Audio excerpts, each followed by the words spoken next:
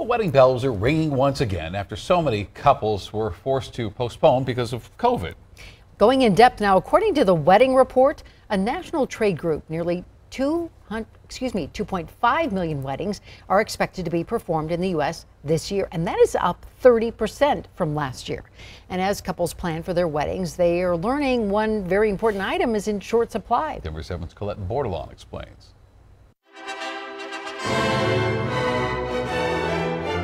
How do you pick when there are so many choices and you have to find the dress? This is a memory moment. Patty Westenbrook is there to help brides navigate all of it. Do you want something fitted or do you want something flowy? A job that's more of a passion. Always, never dull.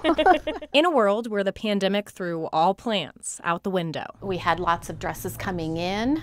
Obviously, brides not coming in. Countless couples postponing their big day until boom. Upon reopening, we saw quite an influx in those running literally to the altar.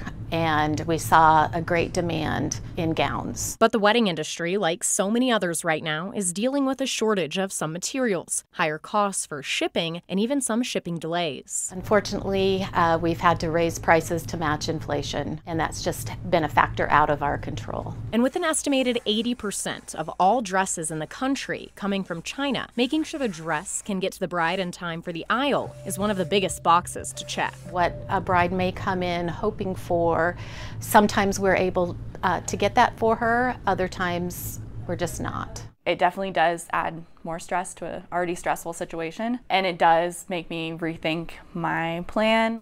Tina Caparoso is engaged to our very own Danny New. I do have a dress in mind. Whether or not it works out, we'll see. Planning a wedding, in one word, is overwhelming. I think it's like a good nervous. It's like you want everything to go as planned, but no, it can't always go like that. The biggest advice from those who know the dress is best: worry about some of the other details later. Don't save the dress for last. Colette Bordelon, Denver 7.